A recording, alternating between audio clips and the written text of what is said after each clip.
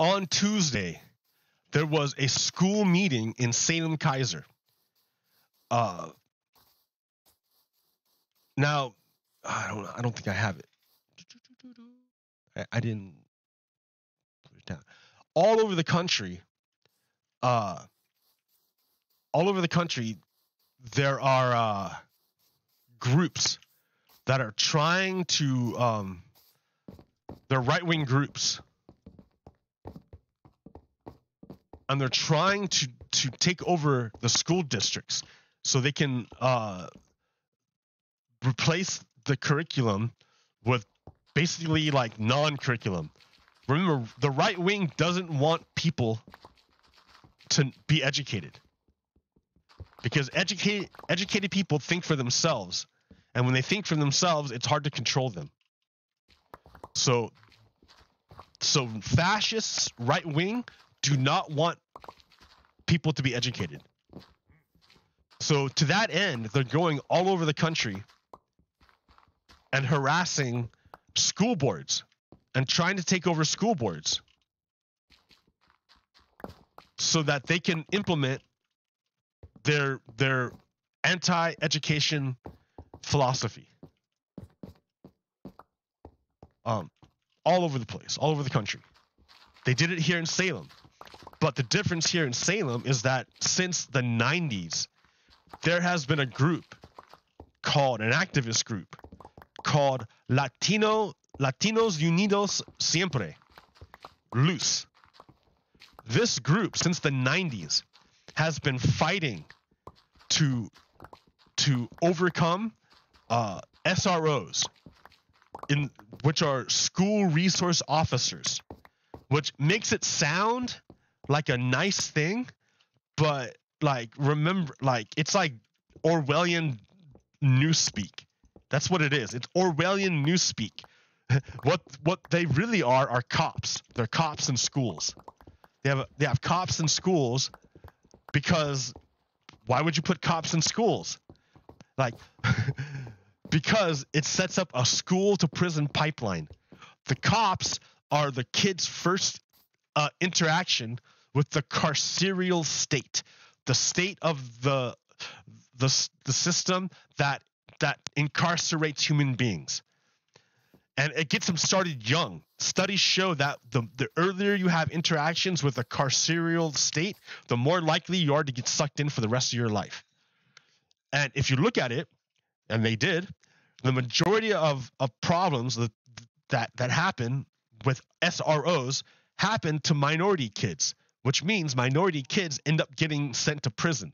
So that's the way why it's a school to prison pipeline. So since the 90s, LUS has been fighting this, and they were real successful recently. They launched a campaign to replace 4 of the 7 members on the school board, and all 4 of them were replaced with progressive candidates. So it was a mad success. Congrats.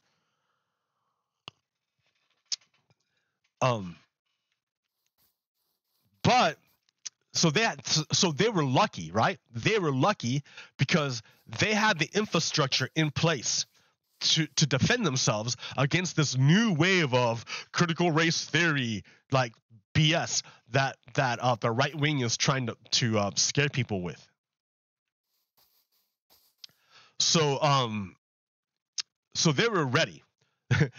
And when it came to Salem, they put out a call saying, hey everybody, we need bodies at the school district meeting to like defend us against the white supremacists who are coming to like break our school.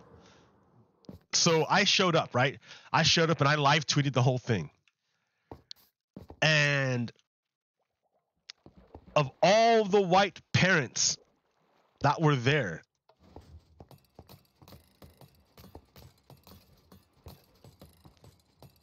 they were all saying roughly the same thing, which is a repeat of what they heard off of right-wing media. They were concerned about Marxism and communism in the schools and what else? The school was going to debate a anti-racism resolution. and there were white parents coming in saying that they were opposed to the anti-racism resolution because it said white supremacy, and they didn't want white people being singled out. But the problem is, you don't have to be white to be a white supremacist. You know that saying, hit a dog and it hollers? That's what happened at that school board meeting.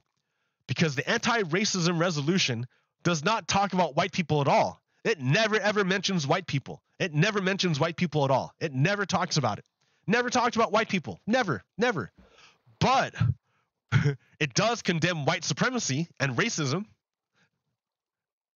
So a bunch of parents came out to say they oppose this resolution because it talks about them. Sorry, dude. Like, if you're against it, it's because you're a white supremacist or a racist. It never talked about white people. But if you identify as a white supremacist or a racist, you might feel targeted. You see him? You see him?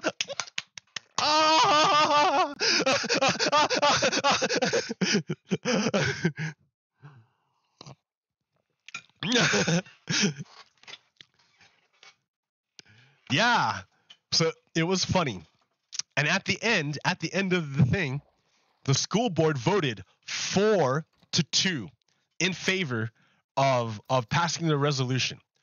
Who were the two people that voted against the resolution? One of them is named Chandragiri. He's Indian American. And he is very, very, very conservative. He's very conservative.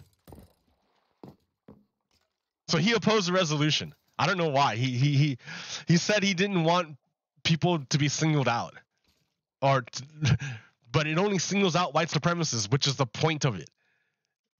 So like, it's a tell. He's telling on himself. And then another thing about who was Danielle Bethel was also opposed to the resolution, the anti-racism resolution, because she felt it targeted white people, but it never talks about white people.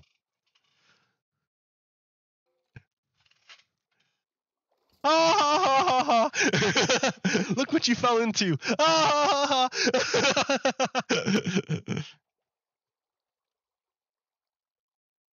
That's funny.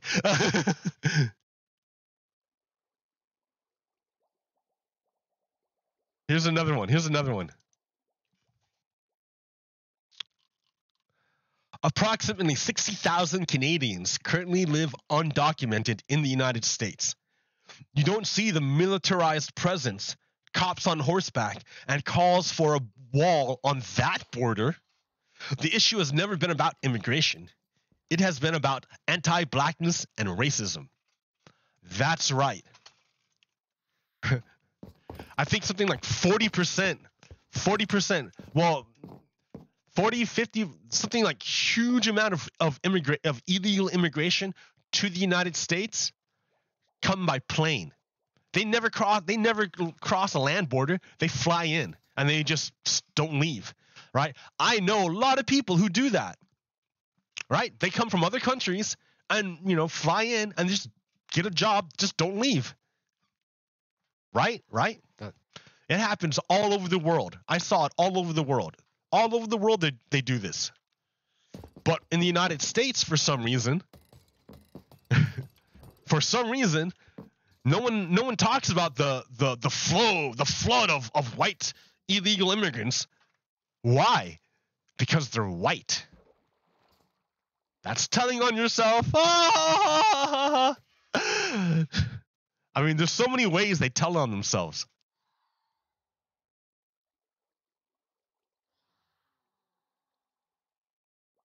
Okay. Oh yeah, here, racism in prison. Remember I was telling you about the prison system? Americans tolerate stark racial inequality in carceral outcomes, partly because they fail to appreciate structural racism, focusing instead on the influence of interpersonal racism. So here, let's look at this. Black is red and white is blue. So prison admission rate, you see, like since the beginning, Black Americans have always been way more incarcerated than white Americans. But what happened here? What's the sudden thing here? What happened here? This here, my friend, is Reagan's war on drugs. The CIA invented crack cocaine, and then and even though crack cocaine and powdered cocaine are exactly identical, poor Black people use crack cocaine and rich white people use powdered cocaine. So the sentencing for crack cocaine, even though they're the same thing, but because crack cocaine was used by Black people, they had a huge prison sentence compared to the drug that white people used. Even though it's the same drug, it's in a different form. So that's what happened here. The CIA invented crack cocaine, dumped it in the inner cities, and then the law changed to say crack cocaine got punished way worse than powder cocaine, which is what the white people were using. So Black people got super incarcerated in that, like just a massive explosion from the drug war. And you can see it from here too. I don't know why they didn't do it before, but yeah, it's structural. It's structural.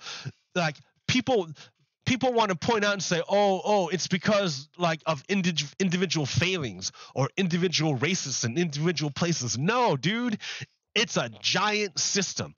We live in the middle of it. It's built of symbols that are invisible unless you like look for them. I mean, they're not invisible. They're right in front of your face, but they're so obvious that they become invisible. I don't know how to say. They're hiding in plain sight. I guess is the word they say. How you say it? It's hiding in plain sight.